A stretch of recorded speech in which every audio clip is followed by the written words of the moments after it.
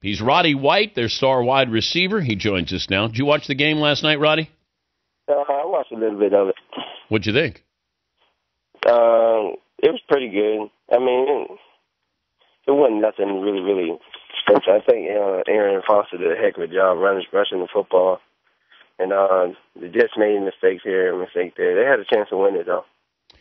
How do you think the Falcons would stack up with the Texans? I think it'll be a good matchup.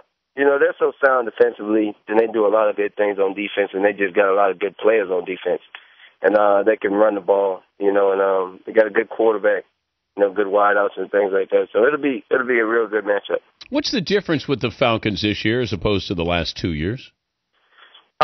I just think we're more focused. You know, we're more focused. We're more locked in. You know, we know this is our time. We need to, you know, set ourselves up to be in a great position in the playoffs. So we want to go out there and win a bunch of games so we can have a home playoff game and hopefully get one, you know, when we get to the postseason. But I'm looking at your team. I don't know if I wondered why you guys didn't load up with a marquee defensive player in the draft. Although I think Coach Nolan's done an unbelievable job, it just seems like a different defense there. And you've had injuries with that defense. Why are they better this year as opposed to last year? I think the scheme has a lot to do with it. You know, he's doing a heck of a job of just, you know, there's no real position where those guys, they just line up everywhere and then they come, you know, and it's kind of difficult for quarterbacks. And, you know, all off season we had to go against those guys, and we barely could read the coverages of what they were doing. So, I mean, you got 6-5, 4 days to prepare for it. It's kind of tough. He's Roddy White, Falcons wide receiver, joining us, Dan Patrick Show. I heard Matt Ryan doesn't want to be called Matty Ice anymore. Why? I guess he's grown out of it. What's his nickname? What do you guys call him? We just call him Matt. You know, we don't have a nickname for him. We just call him the man with 3 first names. What's his middle name? Matthew Thomas Ryan. So the man with 3 first names. I'm going to use that on the highlights next Sunday night. The man, because I mentioned on NBC Sunday night, I said, Matt Ryan, he doesn't want to be called Matty Ice anymore. I guess he's grown up now. Now in his 5th year, so he's now matured as a quarterback? I guess so. Does he, when you know he's mad at you, what's he do? What's he do? Oh, man. He really gets mad. He really gets mad at me. You know, I don't really make him mad. But we have had a couple stare downs. What happened? Nothing. We just dap each other up after that and laugh and joke about it. What was the play call on that throw against Carolina that he threw, 60 yards? We just wanted to take a shot. Well, wait a minute. What's the play called? Is it just Roddy go deep as far as you can, I'll throw it? No, it's actually out and up. So, and he said, go get the ball, rather make a play.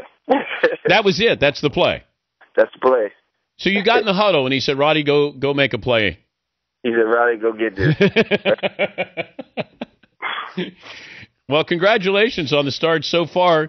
How's Julio Jones been? How does that change you as a wide receiver?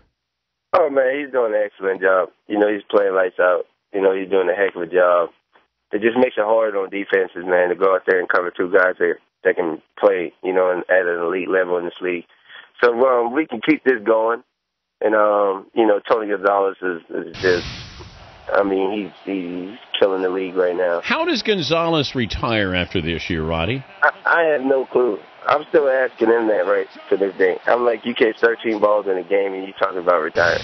Is he considering not retiring? I don't know. He said this is the last year. He said this is it.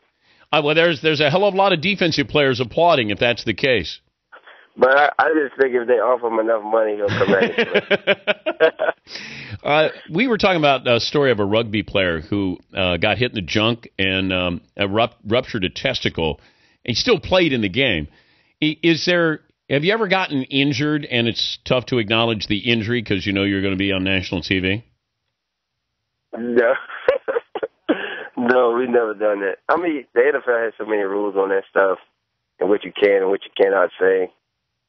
So they kind of hide things, and and kind of wait and evaluate it and then kind of tell the people what's going on. Yeah, but if you get hit below the belt, you can't really hide that. Do you grab for something else if, you got the wind knocked out of you there? I don't know how you hide that. That's a tough one. And I don't even know how you finish a game in that much pain. Have you, I would think the same thing. Would you rather have a mild concussion or have that? I would rather have a mild concussion. Hey, good luck against the Raiders. Congrats. Thanks for joining us, Roddy. All right, thank you all for having me. All right, Roddy White, Falcons wide receiver. I'm watching Tony Gonzalez and I'm going, there's no way that guy can retire. He's a beast.